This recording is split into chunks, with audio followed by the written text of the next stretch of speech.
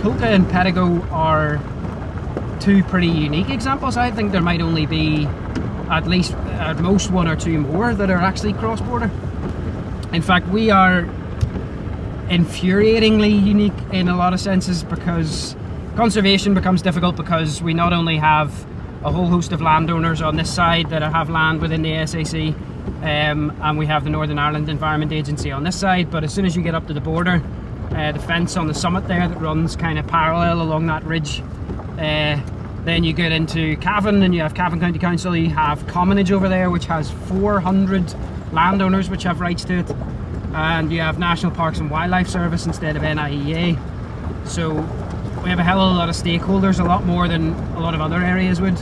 I mean, whenever they were drawing the border, well, I suppose it's the border between Fermanagh and Cavan, realistically, then this would have been a pretty sensible and straightforward place to draw a line, because it wouldn't have been at the forefront of disagreements between landowners, for example. This would have all historically been treated as commonage, or it wouldn't have been owned at all. It was a pretty wild landscape, even more so than it is today. So it would have been a very, very easy place, both looking at a map, because it had that distinctive shape, and because there wouldn't have been a hell of a lot of disagreements to think about whenever you drew that line.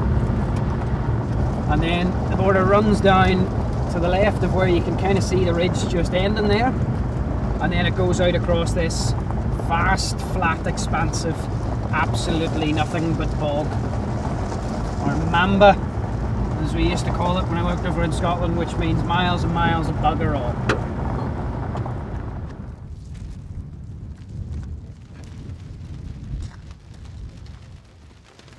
And right there is the highest point of the border. This is the tip. And but it's not a particularly high mountain, actually. It's only the 165th highest mountain in Ireland, so not very high. But it is the highest point of the border by quite a long way, actually. It's probably the place where the border is at its most sort of formidable. I mean, you can actually see it sort of looks like a frontier, and it probably looked like a frontier to people who lived here for thousands of years.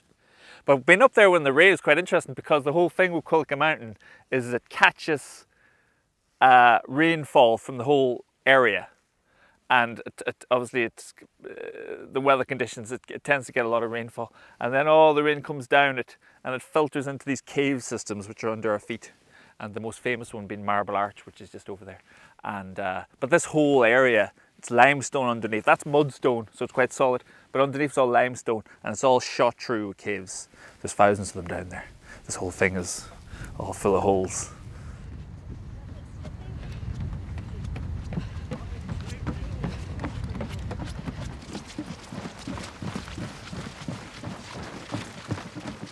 So there were divisions everywhere. I actually find the running has transgressed that. That's actually brought me into contact with people who I would never normally see in a professional status. I feel free when I'm running, and I don't feel politically infringed at all by it. No, it doesn't affect me. Mind you, 20 years ago when I met my wife, I vowed we would never move here, so things have changed. Things have changed dramatically. But for me, the border, when I was a teenage girl, was about the fun going across the border and the army guys searching the garden. It's amazing, the young ones, like when I'd be talking about things like, Mum, that doesn't matter to us anymore, we don't think about things like that. You know, they've no concept of difference or borders or anything. And I think it is a step backwards. The line on the map is loaded with questions of identity. But then you actually come to the landscape and then it's something else, because the line isn't actually here. And instead you find yourself in this much more diffused kind of zone, where here we are in this blanket bog, and the other side of Culca there's another blanket bog, very like it. And so it starts to mean something else completely different. Everywhere we go! Everywhere we go! People always ask us! People always ask us! I want to do it! Who we are! Who we are! Where do we come from? Where do we come from? And we always tell them! And we always tell them! We're from Cavan! We're from Cavan! Kayaking along the Castle Saunderson River. I didn't find the border. What does the border look like? Yellow. Was it? I think we were told it was yellow. Yeah. I didn't find it. I think it is yellow too. This generation that we work with wouldn't know, you know, what the border was like. Because the roads were closed, you had a lot of walking through field, and a lot of people was the same to get to their schools and meet their buses. We were actually dragged at times through the rivers on rope to get to school, maybe coming home. That's seriously, I remember my dad throwing a rope across the river to pull us home. I was talking to a farmer once. He had to travel 16 miles and his farm was split by the river. He could see his cattle on the far side in the north, but he had to travel all that distance because his crossing point had been blocked off because there was an incident on the border. And he had to do that 4 times a day rather than literally travelling 10 metres to get across the small bridge which connected his farm. I know I'm farming from I left school. I remember some of this farm was overgrown and now we have it in fields like you've seen today. You know, we've worked hard to get it into good farm and we're still in a bad vein of land here in South Fermanagh. Land's like owning your own house maybe to some people. You know, if we own it, we're going to do our best to keep it. It's an old saying around here, you'll only own land once. When you fly into Ireland, you see the 40 shades of green, you see the mountains and all the rest. That is there because of agriculture. Agriculture is maintaining it, right?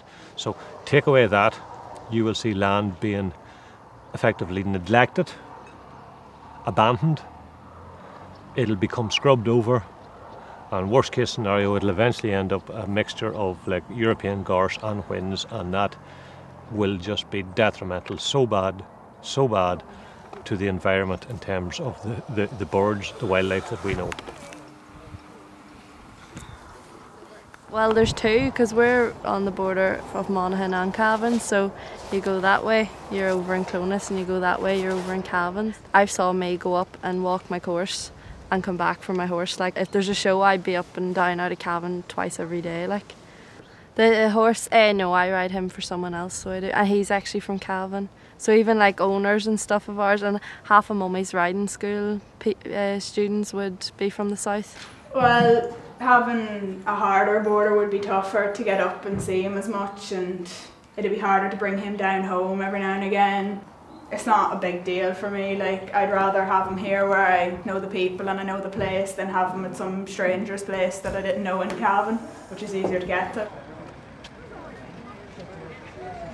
Well, the border in this town, I didn't even know that Pettigo, I didn't even know Pettigo was in the south. I really didn't. I thought it was in the north. I thought it was in the north. So, but it was only until we realised that we were chatting to people, they told us that the border was actually on the bridge, north and south, and where the boulders more or less were is the border. So that would have been cut through the middle. I didn't know that. Yeah, and they were telling stories about their childhood. I grew up listening to all the fun they had in Pettigo. Going out on the ice when the river was frozen, going up the border.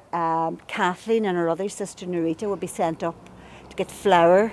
Yeah. And they had a homemade bag made by our mother because she made everything. And they were swinging the bag. We were coming down the hill and up at the far side, and we were swinging it over and back like that, and the two handles came off, and the flour went away, down, rolled away into the Free State. And the customs men said nothing at all. Should they probably no. Yeah. They would have searched anything and lifted it off you. Butter, what else?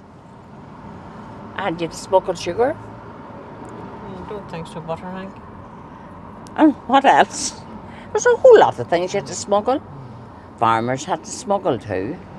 Well, I can just know from listening to my parents and my older siblings growing up, it was having to make do and doing the best. I mean, if I described my mother as a smuggler, I would say she was a very pious, good living woman, but they had to, because children had to be fed, and you know, and people, I suppose, understood that.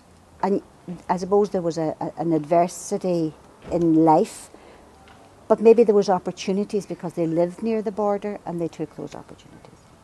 particular characteristics that define anybody who has a border nearby them. They don't have to live right beside it, because you start the border, as we always kind of talk about, the border in the mind. So in terms of which way you consider travelling, or which way you consider is the local shops, or which way you consider is your, I suppose, your civic relationship to, that's defined a little bit by the border. So yeah, there's sometimes a nervousness, sometimes a quietness, sometimes a reluctance to share information because of the nervousness, particularly with the circumstances that happened here.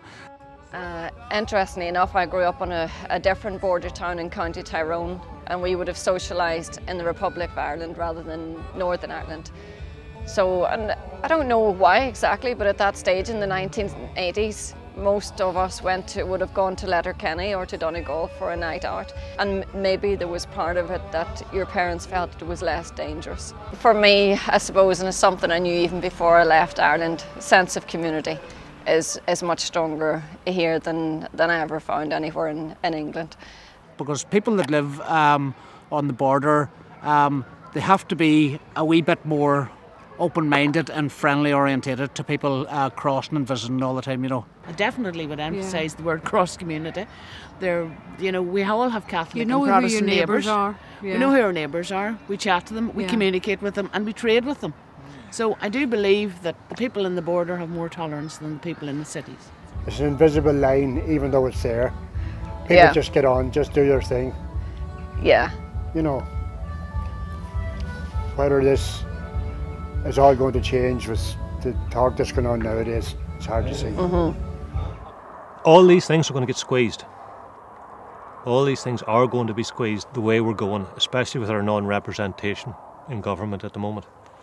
Definitely. The young farmers have a challenge. Yeah. They have. What's ahead of them? The next generation. Yeah. It's a very uncertain future. Like. So there are possible implications, but I would hope that, given how much of an improvement there has been in the ecology of these landscapes, particularly in terms of things like water quality and habitats in the past number of years, I would like to think that the powers that be know that things are going the right direction, and that major changes probably aren't going to have any positive impact in the future. Well, I feel very connected to it. I know Kathleen does too. I do. I know, we feel very connected. I'd love to come back every now and again and walk about up the street and down the street. From a further point of view, I feel it's part of our soul.